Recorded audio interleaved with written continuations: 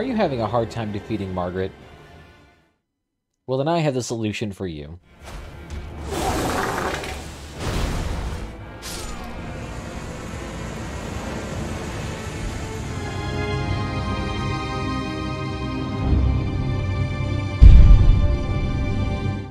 And welcome back, everybody. Today, we're taking a look at Elden Ring here, and hopefully trying to get you a little strategy here that'll help defeat Megan. If you're new to this channel, by the way, yes, this panda face will stay here. It is a red panda, and no, I will not be removing it.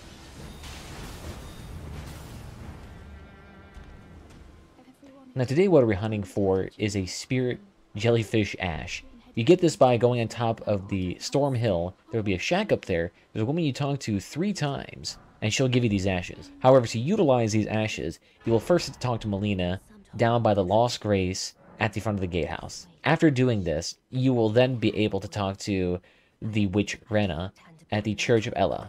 Once you've completed that, you'll be given the bell and a ash to summon 3 wolves. We're not going to use that. Now, no, you cannot summon these wolves or these jellyfish at any point in time. There's only certain instances in which you can do that, mainly within boss rooms. The main benefit of this jellyfish, though, is that not only does it have a high amount of HP, it can tank a lot of damage and distract the boss, but it also has the ability to poison the boss.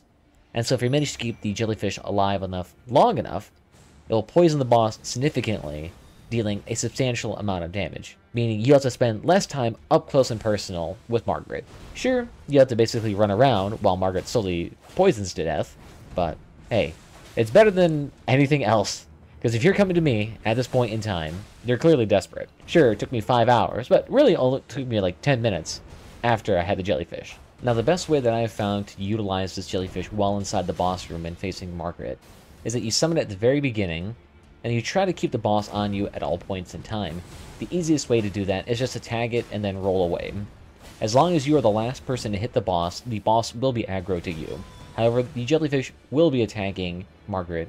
Keeping the jellyfish alive as long as humanly possible will actually ensure the maximum amount of poison damage, because poison is lethal. So if you're able to keep it alive long enough, then congratulations, Margit's free kill. Now, if you're over halfway done with Margit and the poison effect is still on her, you can go ahead and let the jellyfish perish, and then just go around kiting Margit until her eventual death. If Margit doesn't die, go ahead and give her a few pokes. She should be alright then. So go ahead, with your brand new jellyfish companion, go ahead and conquer Margit, and claim yourself 12,000 runes today. Now, if you found this guide very helpful, go ahead and leave a like and subscribe to this channel.